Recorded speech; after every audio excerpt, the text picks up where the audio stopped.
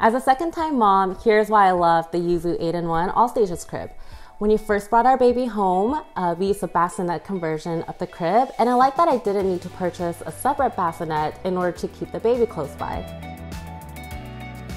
At 3 months old, we transitioned Coco from the bassinet to the midi size. I love the midi size because it's still small enough to fit into our bedroom, and she can be close to us while still being in her little nook over here.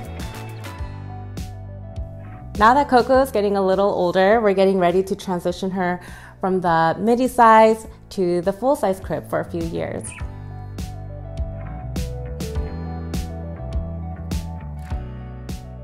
Here we are in a nursery with a full size. I love that I've been able to use the same crib as she's been growing, and I also love the style with a modern silhouette. Once she's ready for her big kid bed, we just take these sides off and we'll have a junior bed.